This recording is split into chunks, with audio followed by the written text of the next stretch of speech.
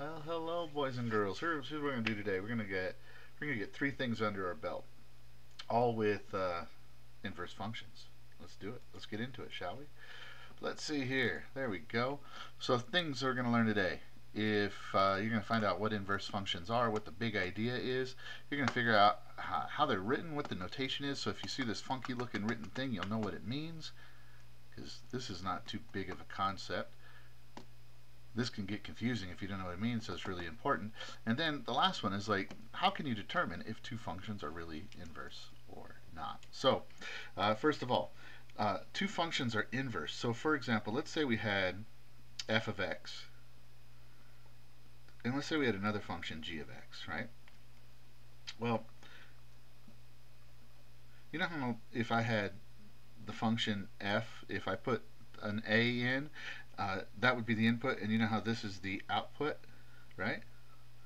Well, if I took the other function, if this was an inverse, those would be switched. Do you see? This is now the in, and that's the out. That's the big idea right there. For inverse functions, input and output are switched. It's kind of a big notion.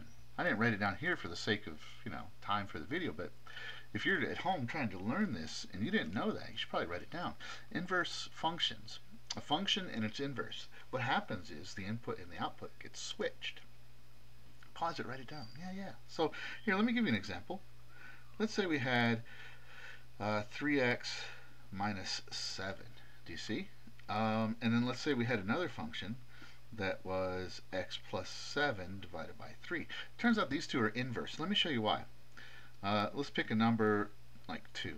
So if I plug 2 in right here, I get 3 times 2,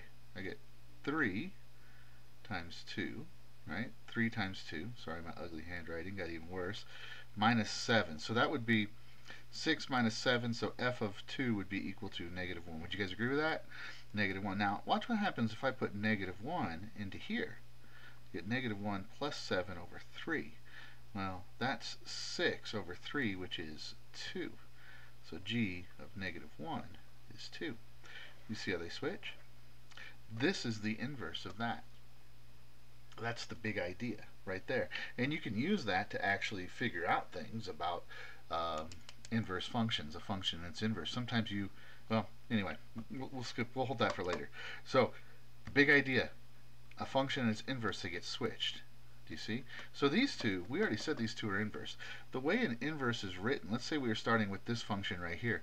Let's say that's the parent function, f of x. Its inverse would be written like this right here. You see that little superscript of a negative 1? That's actually not an exponent in this situation. That right there is not an exponent. That means inverse. This is the inverse, which means the opposite, and this is the OG, the original. Do you see? So, when you see that, you know what it's saying is that this is the inverse of that. Now, here's how you can tell. Because this would have to work every single time for all numbers. So, there's a way you can tell. Both of these things would have to work. Oops. Here, I'm going to do that on the other side. Here, so we got some room. Here's how you tell.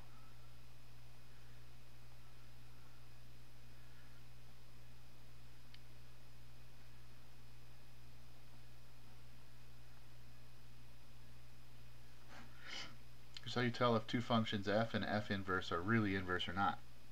So they have this property that if you did the composition of functions each way, and you did it and you simplified it, the output would be x. But it would have to work both ways. So let's talk about that. So what we just said is, well, here, let me give you an example. Let's say we had f of x equaled 2x plus 5. Well, its inverse, which I'll show you how to find in the next video, would be x minus 5 divided by 2. Next lesson we'll talk about that. So let's say we had these two functions right here. Here's what this is saying. Both of these have to work. What it's saying is if you do the composition where you take the inverse and you plug it in to the original and you do the simplification, the output is x. Also, if you do it the other way, where you take the original and plug it into the inverse, the output is x. If both of those are true, then these are in fact inverse. So let's check if these are really inverse or not. So let's do this one right here. So 2 plus 5. Let's see what that equals. Now, see what I did? I took 2 parentheses plus 5. So now I got to take this function, plug it in, right? Here, this is 2 over 1. Those reduce, so you're left with x minus 5 plus 5. Well, that right there is just 0, so you're left with x. So we could say that this is true. You see, when I did the composition of functions this way, taking the inverse and plugging it into the original, my output was x. So now let's try it the other way. Let's take this function and plug in the original. Now you got to make sure you follow the order of operations. You can't reduce those first. It doesn't work that way. There's nothing holding these things in the parentheses. There's no number outside. There's no exponent. So they're just there to help us with the substitution.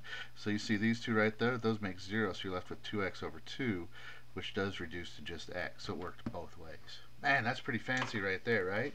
So here's some practice problems. Why don't you try these? Why don't you determine if these are actually inverse? So let's say we had, let's say 3x and x over 3. And let's say we had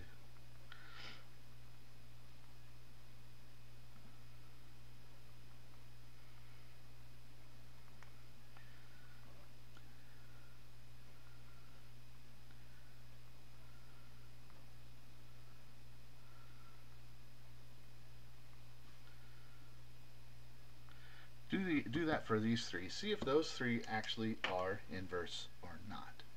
Anyway, that's some good practice for you right there. Hope this has been helpful. Talk to you guys later.